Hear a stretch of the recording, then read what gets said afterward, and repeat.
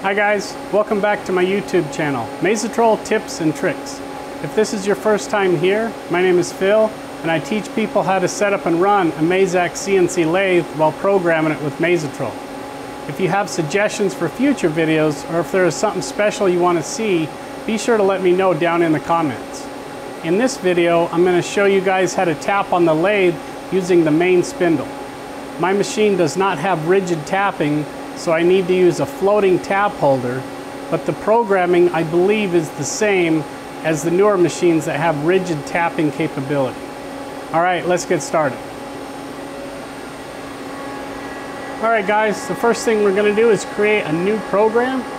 So we're going to push the left button, go to Program, Program File, and I'm going to select a work number that's not listed up here.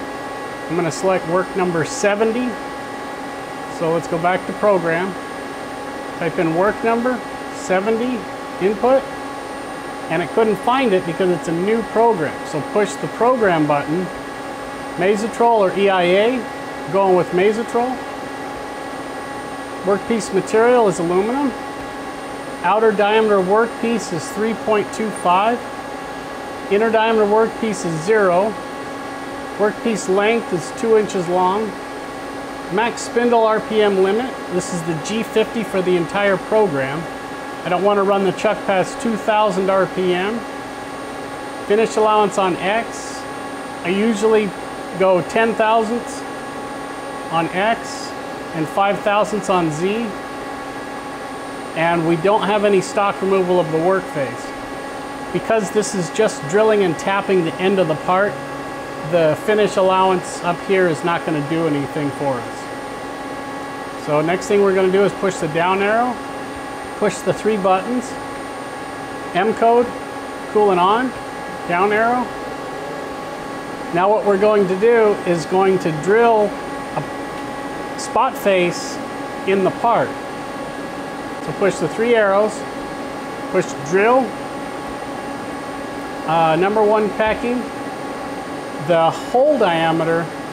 This is a 45 or a 90-degree spot face, and I'm going to drill a diameter of 400 thousandths with it. So go 0.4. Depth of first cut, we can just hit auto for the feeds and speeds. And then the tool number, if we push tool data, it's number 14 because it's a 1/2 inch diameter. So go back to Program. So tool 14, input, offset number 1. Starting point is 0. The final point is going to be 200 thousandths deep to give me a 400 thousandths chamfer diameter on the spot face. So 0.2, down arrow. Next thing we're going to do is we're going to drill down into the part.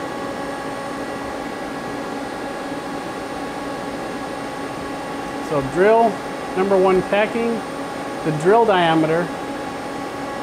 In this example, I'm going to use a 3/8/16 tap.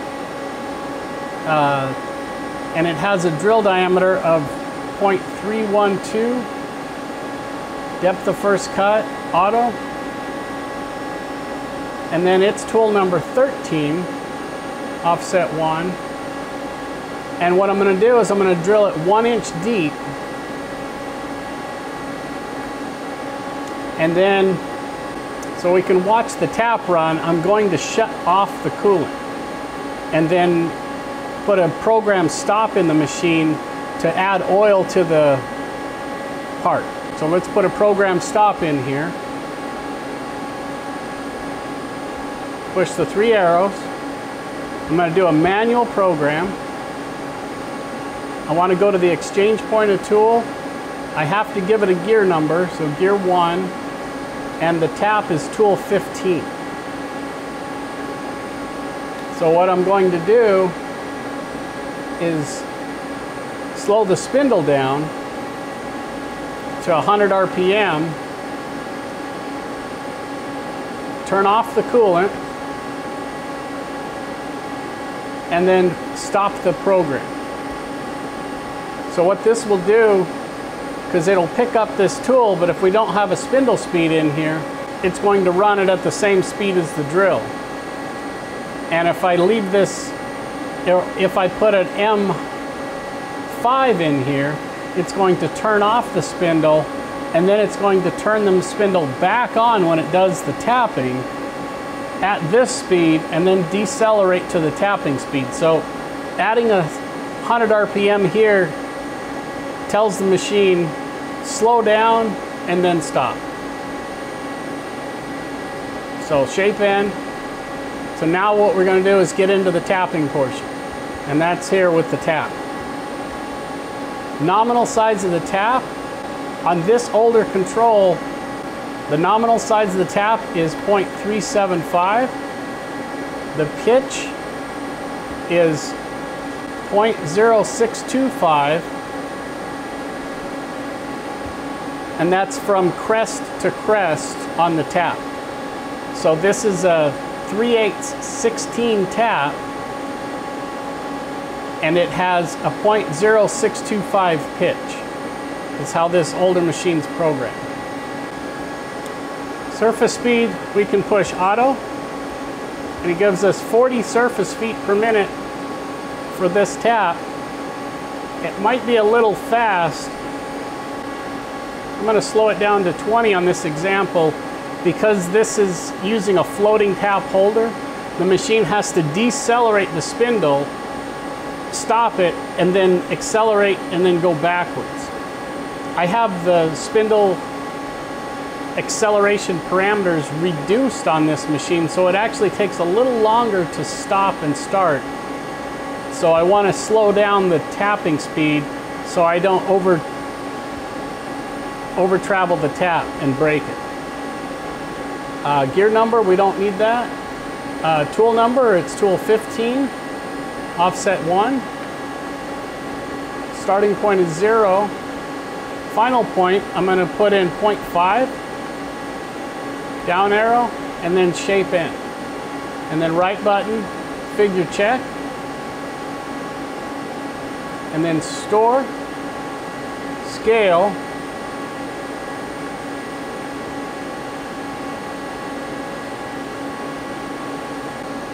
so now, this first line is our counter bore, but it doesn't show the 90-degree hole in it. This is our drilled depth, 1 inch deep, and this is our tap depth at a 1/2 inch deep. So I'm going to run this toolpath check, and I want to show you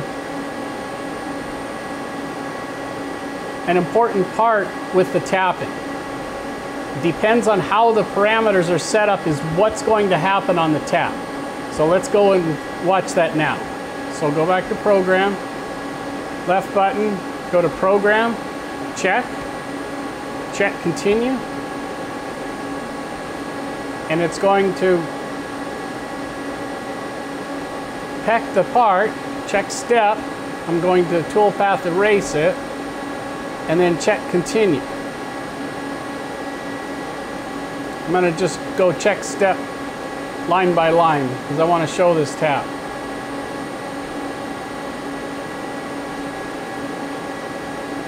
So right now it moved into a depth of 6.875, which is far deeper than our 1/2 inch depth. And that's based on a parameter in the machine. And if I push check continue, it's going to go away. So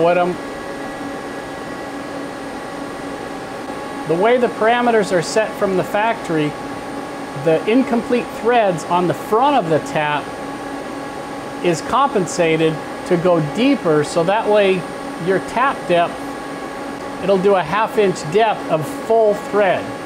Whereas the extra it's driving in is the incomplete part of the thread. So right here, so parameter U54 Allow for tap incomplete thread ridge. Used to add the offset value to the tap path value. And it's the tap pitch times U54 divided by 10. And right now, in the parameters, U54 from the factory had 30 in the parameter. So what I'm going to do is I'm going to clear that out and put this at a 0 parameter, U54 to 0, and now I'm going to rerun the toolpath. So program check, toolpath erase, check continue.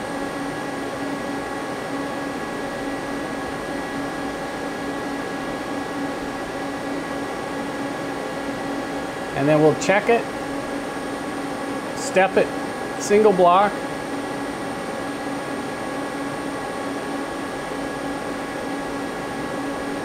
And then it went to 1/2 inch exactly as it was programmed. It did not compensate for the incomplete portion of the tap. So this is very important when you're drilling it down 1 inch deep. You don't tap it 1 inch deep. You have to tap it a ways back 1/2 inch deep because the machine is going to add an extra couple of revolutions in order to have a 1/2 inch full thread tap. If parameter U54 had anything in it. And again, whatever the machine does on the program check screen is exactly what it's going to do in the machine. So if you don't want it to go past, then go to the parameters and clear out parameter U54 to 0.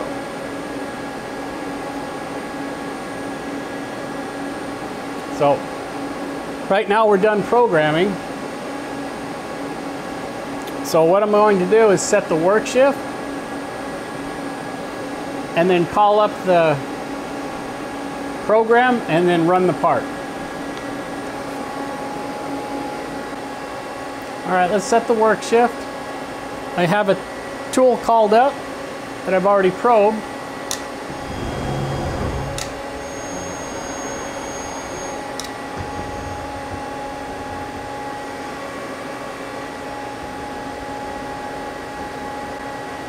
So right there, go to program, program file, Z offset teach, 0, input, auto, work number 70, and we're at 0 on the face of the part, trace, and there's the turning tool.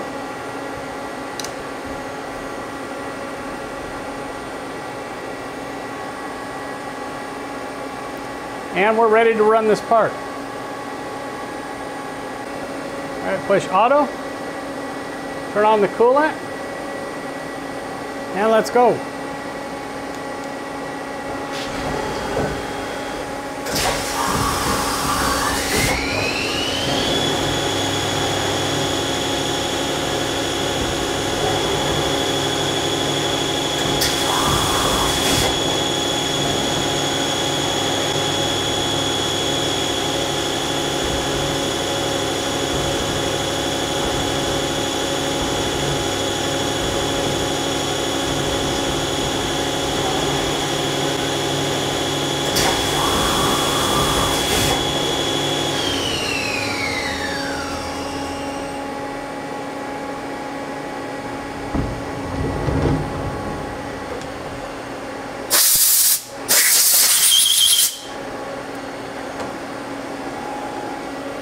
All right, let's add a little oils.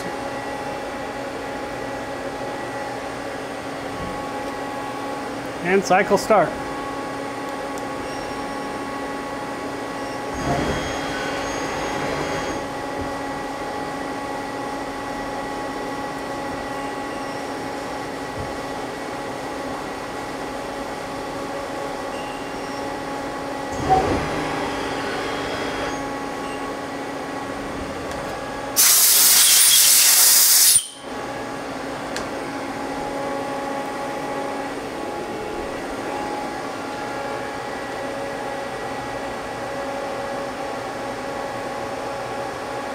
And we got a thread.